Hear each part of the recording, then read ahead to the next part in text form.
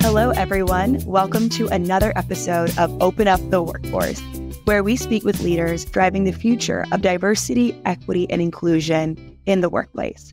Today, we have an exciting episode in store for you.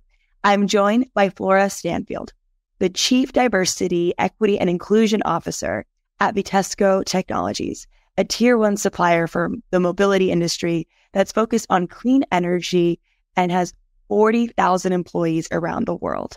Flora has had an incredible experience and background in the world of HR with over 22 years of experience driving change and celebrating diversity. We're excited to have you on the show today. Flora, can you please tell our listeners a little bit more about your background and what's led you to your current role? Absolutely. Thank you very much for that intro. I'm very happy to be here. Thank you for having me. So the first thing that I would add to everything that you just said is that I am not American. I was born and raised in South America. I spent, about 15 years of my professional experience managing Latin American countries. English is therefore not my first language, so I apologize for maybe the verbal typos that I may have, or even like the accent. So I started my career in Uruguay, then Argentina, and then other countries in Latin America. And I've always been very passionate about driving organizations towards becoming more people-centric, because at least what I believe is that if you take care of your people, will take care of business, right? So there's a very direct connection between what I'm doing today in the area of DEI and culture and who we want to be as a company in the future, right? So that's my passion. That's what kind of makes me be excited about what I do today. Thank you for sharing. I couldn't agree more with what you said. At Symba, we call that a symbiotic relationship. When you gain value, they gain value. And we love your global background. We don't apologize for accents here. We celebrate them, and we appreciate the different experiences and languages that people bring to the table at our team. Almost every single person can speak multiple languages. So it's wonderful to hear more about your background. What has really made you passionate about this field of diversity, equity, inclusion, and also on a global scale? When we think about all the different teams you manage, I think that's really fascinating for us. Well, I think I gave you kind of a little bit of a glimpse in the previous question. I think that what's interesting about diversity, equity, and inclusion is that it touches, let's say, a very specific domain within the HR field that has to do basically with human behavior, right, and emotions. Because when you talk about diversity, equity, and inclusion, you're talking about how do you make an organization people-centric, and what does that mean? Because we hear like people-centricity all the time, right? But what does that really mean? It means that you need to have leaders that are great, that know their people, see their people, and give their people what they need to be successful, right? You need to have a culture of inclusion where people feel that they have a voice, that they're seen, that they can speak up, that they can be themselves, that they don't need to leave their identity at the door when they come to work. And you need to have like policies and structures and procedures and systems that actually support that, right? So I think it's a very interesting aspect of HR. And if you ask me, I think it's kind of the future of HR, because a lot of the things that HR does today are eventually going to be taken over by technology, right? That's kind of the nature of things, the nature of where we're going in terms of kind of professions like HR. But the one thing that technology will never be able to take over is the emotional side of it, right? How do we manage people in their full self, not only their performative part, right? So I think that's what drove me to DE&I, because I definitely think it's an area, it's kind of probably the future. It may be with different acronyms or different words, right? But it is definitely the future of how we're going to be managing people into the 22nd century. I'm totally in line with what you just shared. And I believe in so many ways that it is the future. And I get excited about how we can encourage these systems and build them. But I also know that when the media and what we're seeing with legislation has recently created a lot of uncertainty. And you've been in this industry for 2 decades, so you've seen a lot of change and you've seen teams bounce back and develop and design. I'd love to get your perspective on what's happening right now and how does DE&I play a role in that in today's world? Yeah. Well, I would say that as in everything, there's always trends, right? So there's always ebbs and flows in these type of things. And there's always one theory that comes out and it's like everybody follows. And then there's another one that comes out and everybody decides to drop the previous one because the new one is kind of more interesting or something.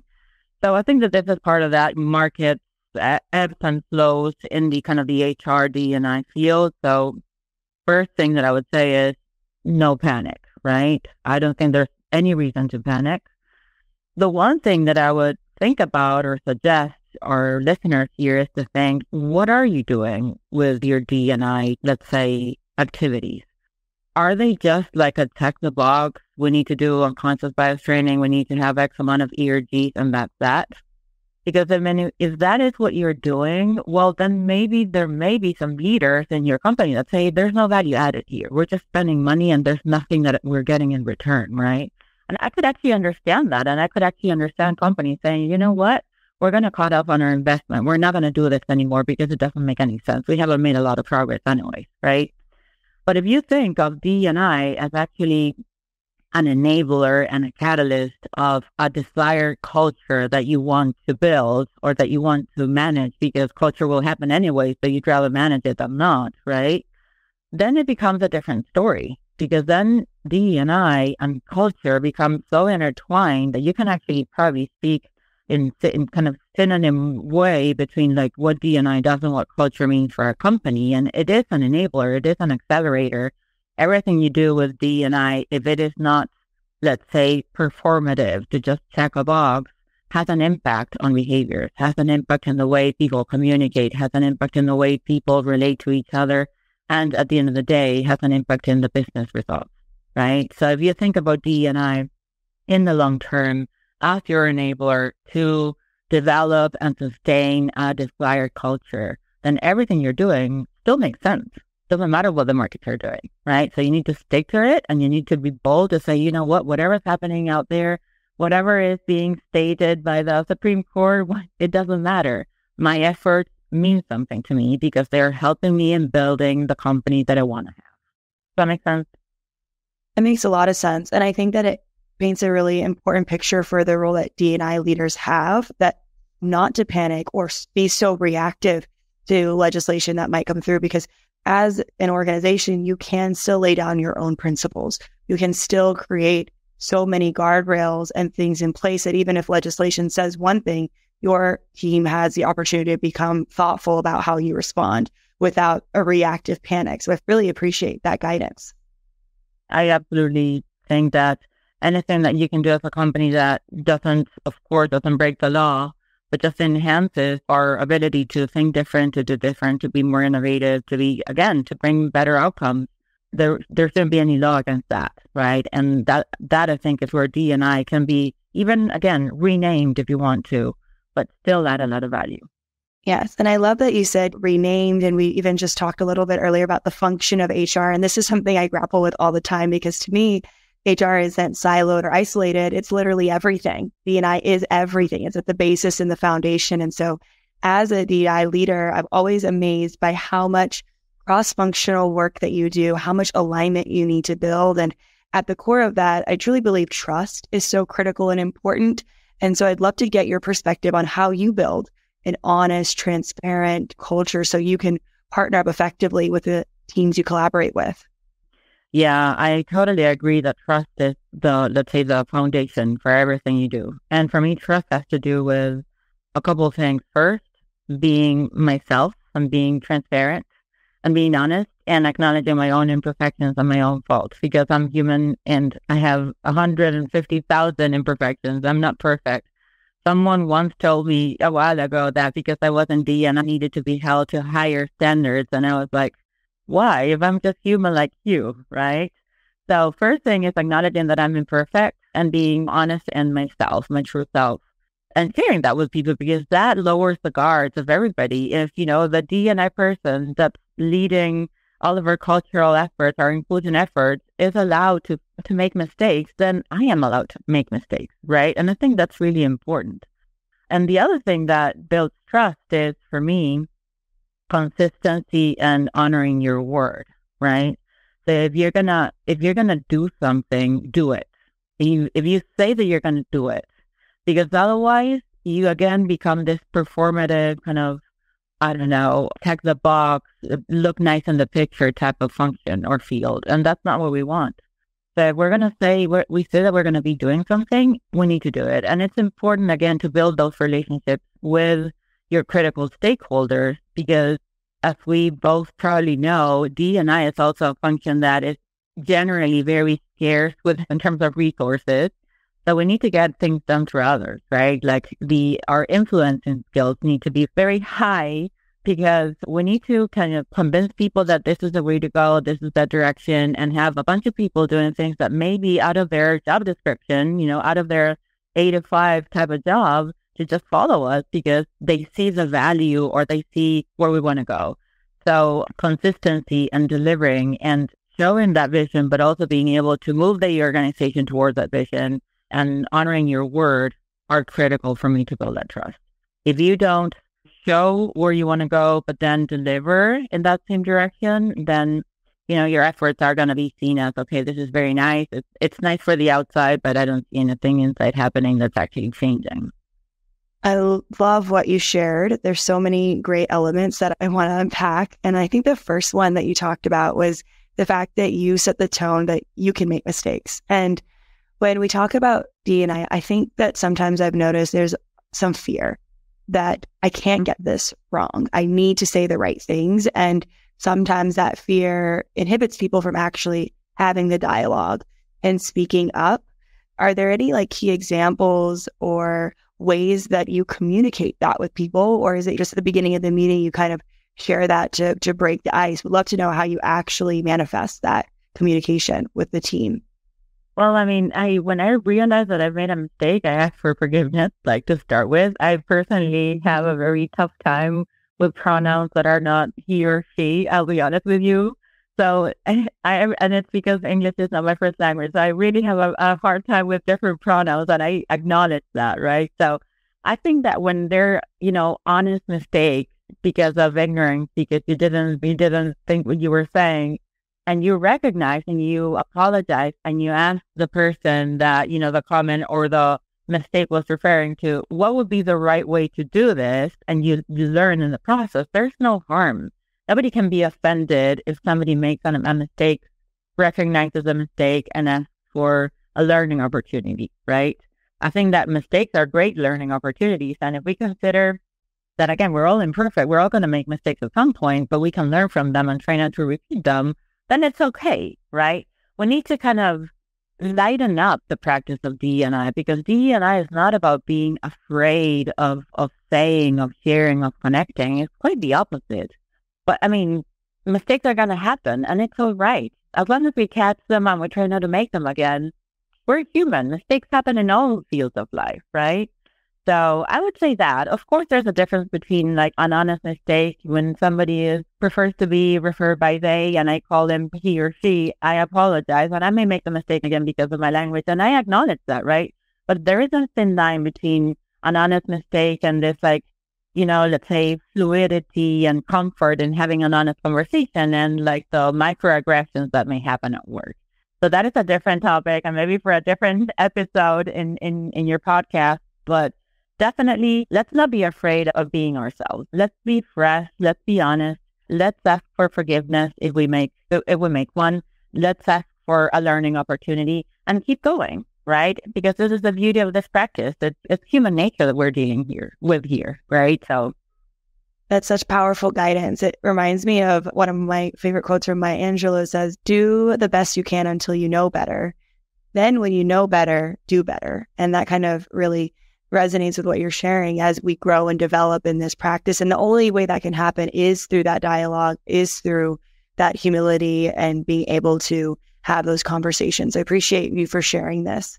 I'd love to shift gears a little bit and learn a little bit more about how you've designed your global employee resource group program, because I've learned that employee resource groups, as we go global, sometimes the participation can be different in different countries. So I'd love to get your perspective on how you've been able to manifest that in a global scale and how those programs are set up for success. Yeah, absolutely. That's a great question. And actually, nobody has the perfect recipe on how to have global ERG, I'll be honest with you. So we're just kind of one company that's trying hard to be successful in this particular arena. We do have 9 ERGs, 5 of them are global, and 4 of them are local to the United States or the Americas, let's say. The 5 that are global, I mean, and this is also part of what we were talking about, meeting people where they're at, being candid, being honest, accepting imperfections. And ERGs need to be also a reflection of our humanity, right? So we cannot have a one-size-fits-all. And diversity, by definition, is going to be different in different countries or even in different regions in the same country, right? So when we think about ERGs being these congregations of employees that find a commonality in one identity trait that brings them together, right? That commonality may be different in different parts of the world, right? So this is some things that I've learned in my own personal journey of having global ERGs. In China, for example, if you're a multi-children family, you're diverse. You're part of a minority. So that makes sense in terms of having people that have more than one kid coming together and sharing what are the challenges and the experiences they have because they have a multi-children. And that's something we in the Western world, we wouldn't ever think of, right, as a topic for an ERG. And there's multiple examples in the same direction. So I think that the capacity to understand that diversity means different things in different contexts is critical to have successful ERGs. Either they're global ones, like you could have our the LGBTQ plus ERG, or the women or gender-based ERG, or disabilities ERG, or whatever. There may be some that are like common to the whole world, but there are others that you need to respect that may come up in countries where there's dimensions of diversity you hadn't thought of, right? And that's one thing that enables you to have a successful ERG strategy. And the other thing that I would say is important is for your global ERGs is to work closely, have a global, let's say, kind of headquarter or leadership team that defines strategy in terms of, okay, what are going to be the pillars of the things that we're going to be addressing from an ERG perspective? And then building chapters, either regionally or locally or site-based or whatever, that interpret those guidelines and then apply them locally to what makes sense to their audiences or population. So global ERGs need to set direction, but then it's the local chapters, either for countries, regions, or sites or whatever, that implement and execute. And they adjust to what their people need, right? Because otherwise, what's the point in having them? I think that one of the challenges that global ERGs have is always the kind of identifying who can be the leaders in the different countries, building up the chapters with strong leadership teams within the chapters, and then the amplification of membership around the world, right? Like, how do you go out, spread the word, invite people to join? And that's always a challenge. But at the end of the day, they're super valuable for the business. And I've seen many cases of business leaders asking the ERGs to help in different topics, right? Related to customers, related to products, related to policies, to benefits, you name it, right? So definitely value adding, but definitely also challenging, because at the end of the day, we're talking people that have a day job doing something on top of their day job that they're passionate about. So again, my recommendation would always be find that passion. Find the people that want to do something to change the world, and those are going to be the people that are going to help you change the world, right? Through the ERG or whatever other commitment they can commit to in the D&I field. Yes. And I always find this so fascinating. As I studied human rights in London, and I had actually about 60 students in the program, and I was one of few Americans that were represented. And we talked about these issues, and everyone represented their respective countries. And it really opened up my mind, because at the time being based where I was, I kind of saw my world, my bubble, and I went to a new, bigger bubble. And I feel like it was really insightful to think through all of this, and how does cultural intelligence play into how we communicate and how we celebrate diversity effectively? Because what might offend me might have not meant to offend somebody, but there could have been language barrier. There's just so many factors that I think that these employee resource groups can break down. You mentioned at the beginning that, and I feel like a lot of our listeners will resonate with this, that there aren't that enough resources for diversity, and that resources are scarce. So how you get resources to invest in initiatives like ERGs or other initiatives that you're working on? That's a good question. Yeah, $1 million question. Yes. It's a hard one. I mean, there's not recipe that I could be able to share with anyone that would be, okay, if you do this, you're going to be successful. What I can tell you is my own personal story. And I would say that the way that I don't have a lot, I mean, we have a population of 40,000 people, and we don't have a huge D&I team. We're 3 people in our D&I team, I'll be honest with you. So it's not that I'm super successful in having 150 resources for my field. But we do a lot of work, and I think this is what we have been doing well in connecting and building, again, super strong relationships with our leaders. So I do it at executive board level with our CEO, with the head of business for our different businesses, our heads of regions, etc. So they believe that what we're doing is meaningful. And by doing that, they enable their people to participate in the initiatives that we're sponsoring or we're executing. So I think the first step when you're struggling with having kind of full-time resources is find your allies outside of your own discipline. Find people that believe in the cause and want to help. And the way that they can help with is by enabling others to dedicate time to push the cause forward, right? So that's one way, and I think that's critical. And then, again, I will refer to a comment that I made a minute ago, which is find people's passions. Like when we're talking about ERGs, we're talking about something that, yes, it's beyond kind of the regular, normal scope of work, but it has to do with something that's very personal generally, right? So someone that wants to participate in the LGBTQ ERG or the people with disabilities ERG or the intergenerational ERG, whatever one you have, doesn't matter. It's because there's something inside of them that actually connects them with that topic, right? So find what is that little internal sparkle that people have, that topic that's close to their heart, because they have a family member that's part of that community, because they are struggling and they don't know how to connect with others that are part of the community, and this is an opportunity for them to feel they belong to the organization and be closer to others like them for whatever reason, because they want to contribute to make the organization a better one, a fairer one, the world a better world, right? There's a little bit of, let's say, altruism also in working with ERG. So talk to people, get to know people, get to know what moves them, and ask them to join. And I mean, it's as easy as that. If you get to know your people and you know your people, it's easy to ask them to help you in moving the organization towards this desired culture that you may want to have. So a lot of work around showing the light at the end of the tunnel, and a lot of work on having people saying, hey, you know what? I'm supporting. This makes sense, and I'm going to help in whichever way I can. So yeah, formal resources are not going to be easy to find. I think that's going to be one of the let's say that the baselines of our practice. But if you have good, let's say, I can't say inspiration skills because that's not the word, but if you are good at showing that direction, right, and influencing people in a good way to help you out, then the road ahead is not that difficult. You just need to do the hard work of influencing and showing that direction.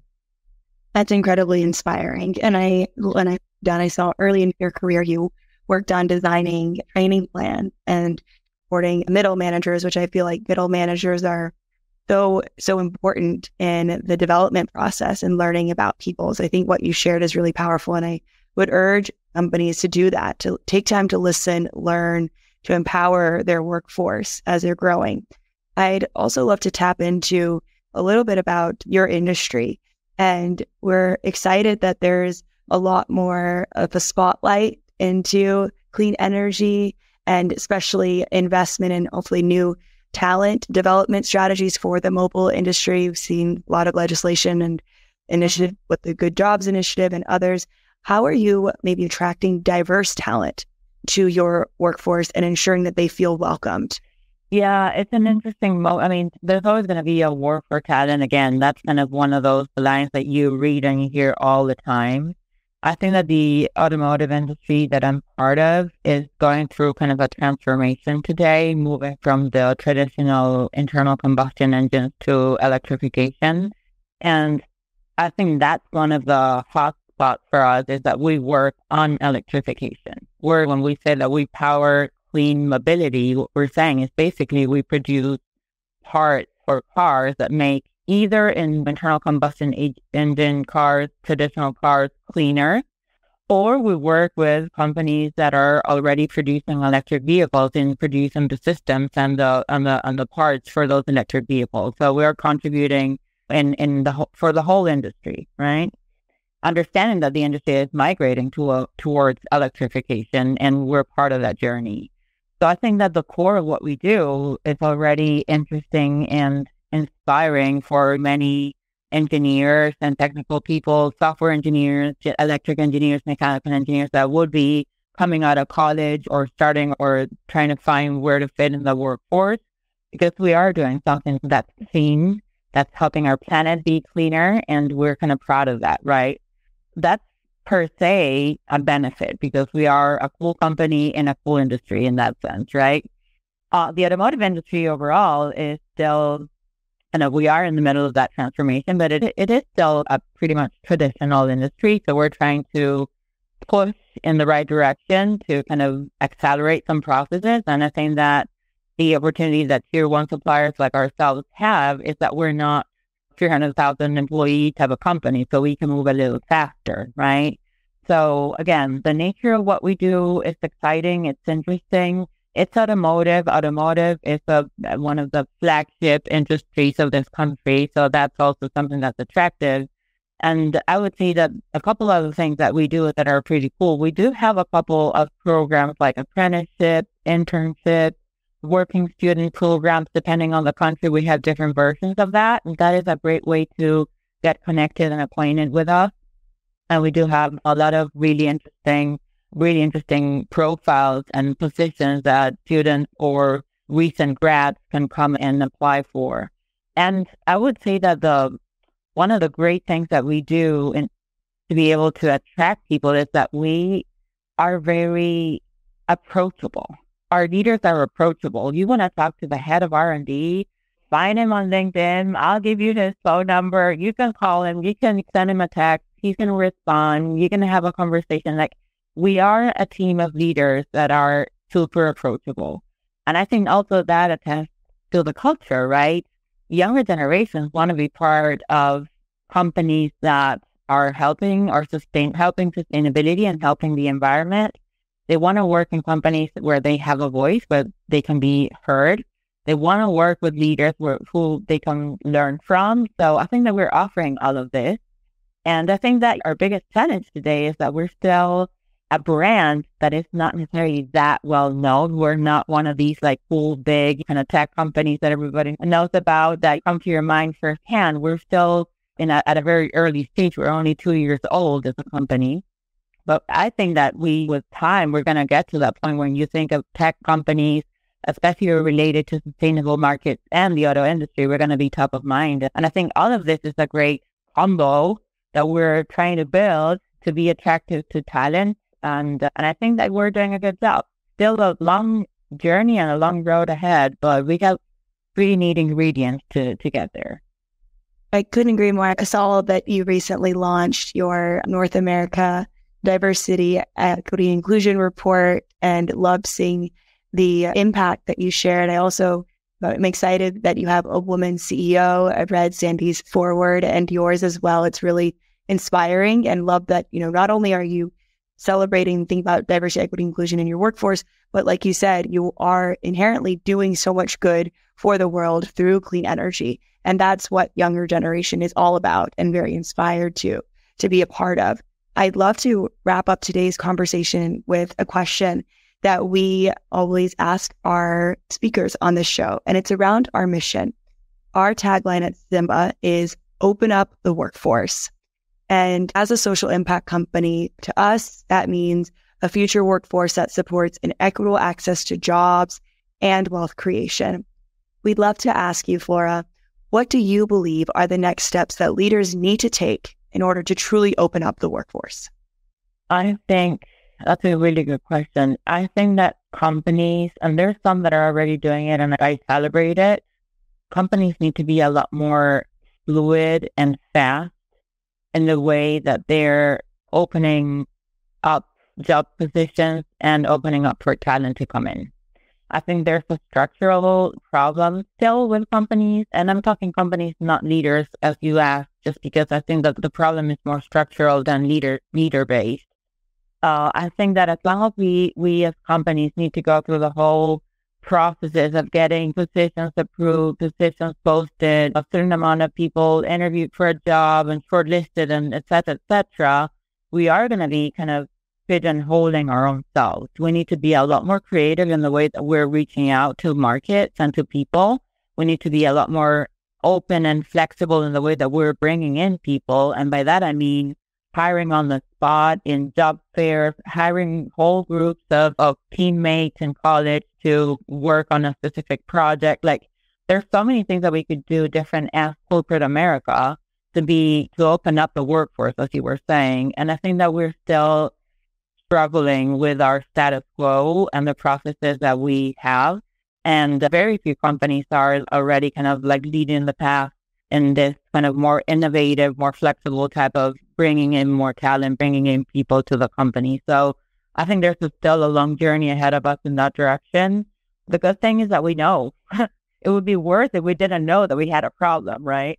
We do know that we have an issue and a challenge, and the years ahead of us are going to show that a lot clearer than today. And I hope that we can challenge ourselves to become those type of employers that we know the next generations want. And that also has to do with the way that we're hiring and bringing our talent into the company. Thank you. That's such an inspirational note to lean on. And I love your tagline as well, that the future is electric. And I feel like you've given us a lot of hope and a lot of honesty today in the conversation that we're on a journey, like you said, and mistakes will happen and things are not ideal. We have a lot of work to do, but there is a bright future. And if we lean in, we can make strides in the right direction. With that, Flora, is there anything else you'd like to share with our audience before we wrap up today? I just want to thank you for the time. I'm happy to help if anybody would like to reach out. I'm very active on LinkedIn. I am Florencia Stanfield on LinkedIn if anybody wants to connect. Happy to do that. Happy to help. Happy to have these conversations. And again, I mean, with our little efforts, each of us, we are changing the world. So let's keep at it. Together, we're unstoppable. Wonderful. Thank you so much, Flora. It was great to have you on. Thank you very much.